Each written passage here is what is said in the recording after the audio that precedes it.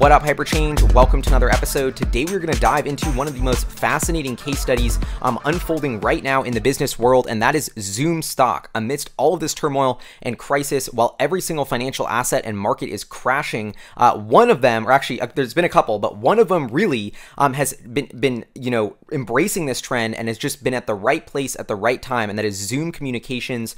You've probably already done 10 Zoom work calls from home today, so you probably know exactly the product I'm talking about. But today I want to dive into the company because this stock is soaring. It's up about 30% since this crisis hit. As I'm recording this episode today, the stock's at 131, up another 10 or 11% despite a flat market. Zoom stock is literally one of the only companies in the world that is increasing in value, and it's not just increasing a little bit, it's increasing massively. The market cap now almost $40 billion for a company projected to do less than $1 billion in revenue this coming year. It's just exploded in value. So in this episode, I want to dive into why Zoom stock soaring. Of course, it's pretty obvious that this work from home trend is going to be a huge boom to their business, but what will the actual impact of their financials be? Will they be able to justify the valuation of their new equity price, which is pricing in a massive amount of growth? Is that fair? Does that work? What is the future of this company? I'm so excited to dive in this episode. I'm rocking my Zoom shirt today. Shout out to Noah and my other Santa Clara friends who used to work at Zoom, crazy enough. And that's kind of why I wanted to start this story, because Zoom is it's founded 9 years ago, this scrappy little Silicon Valley startup founded by a guy called Eric Yuan, who is and I remember my friends telling me, like, Eric Yuan is like this, he's such a dope CEO, like he's so awesome, so fun to work with. He's got a huge vision for this product. We're going to be like the biggest digital communications company in the world. We're going to crush everybody. At the time I was like, Skype already exists, like what's the big deal with this? But anyway, then they started telling me more and more about Eric Yuan. So he originally I think he's from China, and originally had this, kept trying to work remotely from China, communicate with people back and forth as he moved to the US, had this huge pain point of being able to, feel like you're in person, but it being digital, virtual, everything we know is video chat, video conferencing, video calling, really making that product seamless so it just works, and really being able to change the paradigm of how people communicate. I mean, it's a huge idea that I think we all have taken for granted until now. And so he actually started a company in 1997 called WebEx, which a bunch of you probably know, that does a very similar thing, video chat, video communications, mostly for enterprise clients. Well, he sold that in 2007 to Cisco, made a ton of money. He stayed at Cisco till 2011, then ended up leaving Cisco, which to me, it seems clear that Cisco's bureaucracy just tied down the vision of what WebEx wanted it to be, which is really what Zoom is today. And so Eric Yuan was like, okay, this is dope. I made a ton of money, but this did not actually fulfill the mission that I set out to achieve. I'm going to start a company that's going to be independent all the way until we hit our goal that's actually going to do this, and that was Zoom. So founded in 2011, you got this little scrappy startup, Zoom Communications. I think that Zoom's biggest advantage is they started in 2011. They started to code these video conferencing things from the ground up, as opposed to their competition, which is adapting these legacy code bases. I think subtly, the timing of launching Zoom was a key advantage from structural coding or engineering perspective. That's just a guess, but the point is, they found Zoom. And just to dive in on the investor relations page, they have this sort of goal and mantra of the company, which I think is so powerful. Our goal is to make Zoom meetings better than in-person meetings. We provide a video-first communications platform that delivers happiness and fundamentally changes how people interact. We connect people through frictionless video, voice chat, and content sharing, and enable face-to-face video experiences for thousands of people in a single meeting across disparate devices and locations. Our cloud-native platform, you get it. The point is this last sentence, these last two sentences. We strive to live up to the trust our customers place in us by delivering a communication solution that just works. The goal is to make Zoom meetings better than in-person meetings. And so to accomplish that, of course, they have all of these different products, basically all amounting to the same thing, that allow you to video chat or, audio chat, meetings, rooms, phone, webinars, Zoom for developers. They even have apps, which I'm going to get to in a second. But so you have Zoom. And I think what I just want to spend 1 second on here is that this is a huge problem we are tackling in society, that as we expand, spread out, work, more remotely, the internet continues to be more pervasive, the need for a really good, that just works video conferencing solution to feel like we're in the same place at the same time is rising exponentially and is not going away anytime soon. And this is going to be a staple of humanity for decades and decades to come. So that is the problem that Zoom's tackling, a huge problem that I see persisting for decades. And I think on that lens, you can see why people are getting so excited about the company and product. Just to show you their website, to give you a little more flavor flavor of who they work with here. This is their customers, and I think this is just cool because so they built this product, they had this vision, and now it has really become exploded and become a global phenomena. You know, every single or tons of companies around the world, thousands of companies using them: Uber, Viva, 21st Century Fox, Delta, InBev, Autodesk. I mean, all these huge names we've heard of: Box, Medallia, Groupon, HubSpot, TransferWise.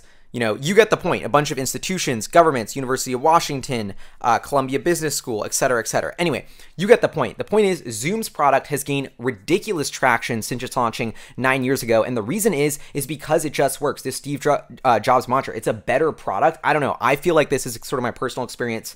But I just feel like compared to Skype or Google Hangouts or anything like that, Zoom's actual quality of making the video call work seamlessly across different devices and quality of streams is second to none, and that it just works thing is why it's taken off. It's super easy to install on your phone. You can get a link, send it to anybody in 2 seconds, have them join. This it just works philosophy, making the product frictionless, has really been the secret sauce to Zoom's success in what you would have thought was an otherwise commoditized business. So now let's just dive into their IR deck from their latest earnings release, which is March 4th, to go under the hood and get a look at their financial situation here. So Zoom, 88% growth in the year, 14% margin, 114 million in cash flow. So they are profitable and making money and producing cash flow. 86% growth in customers with $100,000 in total trailing 12 months revenue. I guess this is a key metric for them. These big enterprise customers that are really what drives huge growth in their business. Zoom Phone anniversary. This is a new product they've launched. 2.9 thousand customers with 10 employees. Scrolling down here, they have this chart about the most popular video conferencing apps showing Zoom's growth of 876%. On number of customers. I think this leaves out Google Hangouts, which I think is really interesting because I would actually, and Skype, to be honest, but I think those, I don't know, I think those are two more like platforms that are the biggest competitors, but this is Okta's Business at Work 2020 report, and it shows Zoom, this is sort of what I was telling you about, better product, gaining share in what you would have thought was an otherwise commoditized industry. This, to just give you a quick look at their financials, I mean, the growth speaking, backing up the whole story. This is what I love when I analyze companies. It's like, we're super disruptive. We're changing the world. We have a game-changing product. Our customers love us. We're getting more and more customers by the day. And now it's like, okay, well, let's see the financials. Is that true? You should be growing every quarter with crazy growth rates, constantly expanding, constantly hitting records if that's the case. And it is the case. Zoom consistently hitting new record revenue growth, 188 million in Q4, 78% year-over-year growth. This is a huge reason why it's justifying such a premium from a price to sales basis. Rapidly growing customer base and gaining enterprise traction. 81.9 thousand customers with more than 10 employees. One thing I think that's going to change in Zoom's story over time, getting a little bit sidetracked here, but is that they're going to focus on the consumer business more and more. I think Zoom, that is where they've really exploded in popularity here. So everyone's like, oh, with companies with under 10 employees. I think freelancers, people wanting to talk to their friends and families, like just get-togethers because people are bored that they want to do on Zoom. I'm even reading about like Zoom happy hours, virtual happy hours. Like I think the amount of use cases for Zoom software because of this work from home trend are exploding, and their investment narrative of we're going to be that enterprise business focused solution because that's how we make a ton of money is great, but that's 81,000 customers. We're talking about 81 million potential customers just using your video conferencing software, not on the enterprise side. I think that is an explosive new consumer facing more side of Zoom. That is where the story is going to evolve in the coming months. Just to quickly go through, they show the international breakdown of their business. Here we're seeing Americas at about 70% of their business, still growing, basically where they're expanding, but more than doubling in rest of world, almost doubling in Asia and Pacific. So strong growth, not really an international company yet, but getting there and planting those seeds. Here they have total contract under revenue. As you can see, huge backlog growing, $604 million, growing up 94% year over year. So huge backlog, subscription business, predictable recurring revenue for Zoom. And I think that's another reason why the market loves this business so much. Cash flow growing as well, up 130% year over year, 37 million,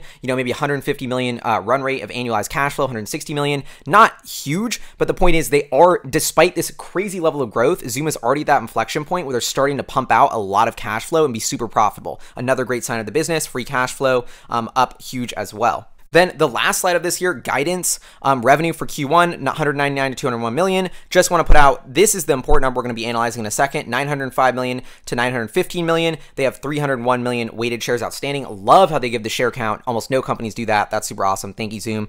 Positive non-GAAP operating income of 110 to 120 million. So Let's go to hypercharts and crunch these numbers and see what that actually means. So Zoom did 623 million, 622.66 million in revenue in fiscal 19 or fiscal 20. So now let's see what they're going to do in fiscal 2021. 915. Let's just use the max of guidance.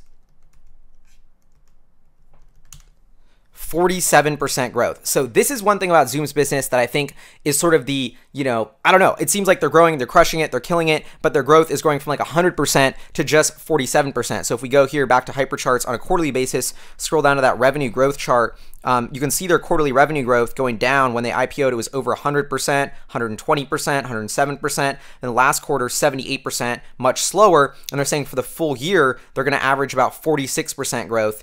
So I think that's kind of slowing growth. And then now let's talk about the valuation of this, just from a price sales basis. Although, yes, from a operating income basis, the company is going profitable as well, but we're going to ignore the profitability for now and just assume that Zoom is all about growth, growing their top line. We're going to value them on price to sales for now. So Zoom, looking at a market capitalization of 36.4 billion, but remember, that's not really counting into this new stock comp dilution. So they actually gave us that number, 301 million, if you remember, right here, 301 million. So we can go 301 million times 131.84.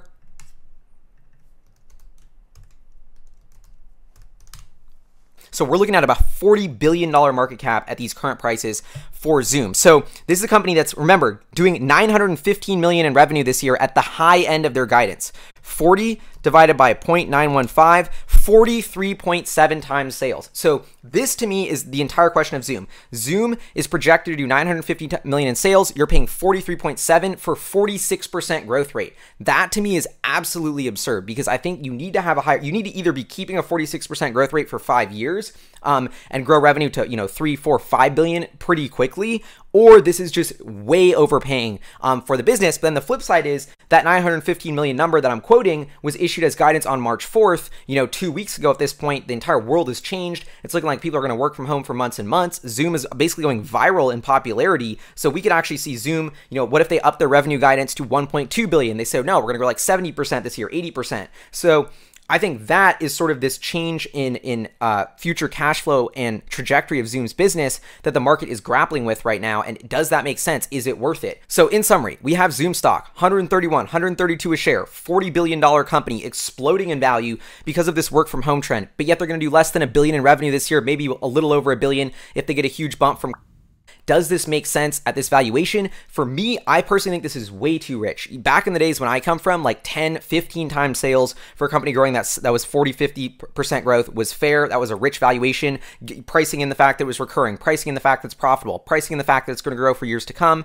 Let's give it a 10 or 15 times sales multiple. So when I see a 43, 44 times sales multiple, I'm like, this is absurd. The stock could get cut in half tomorrow and it still would not be cheap. But the flip side of that is this a structural change? Like I said, this idea that us being able to work like we're sitting in the same room when we're not is, I think, a $100 billion plus product in the long term for humanity, and it's just going to keep getting more and more valuable over time. And we're really seeing that in the midst of this crisis.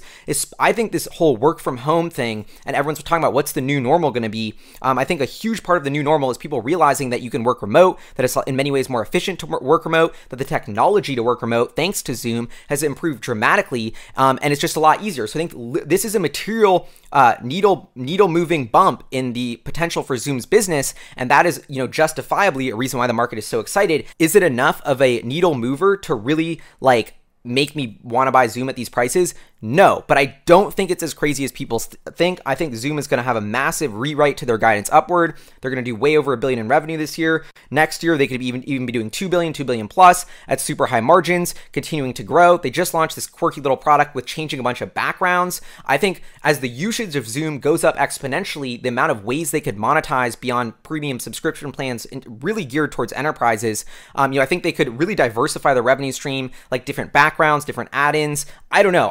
I think there's a million different things that Zoom could do just to monetize this traction and attention they're getting. And I think that's another layer to look into this thesis is if we're talking about tens of millions of monthly active users, that is turning into like this social network thing that's extremely valuable with a ton of attention that should be worth $40, $50 billion. So I think there's so many different lenses and things to look at this from. My most interesting sort of next step in analyzing Zoom, I don't have any position in it, is going to be to see what happens on their Q1 earnings call, see actually the numbers that now we've, this whole work from home thing is unfolding.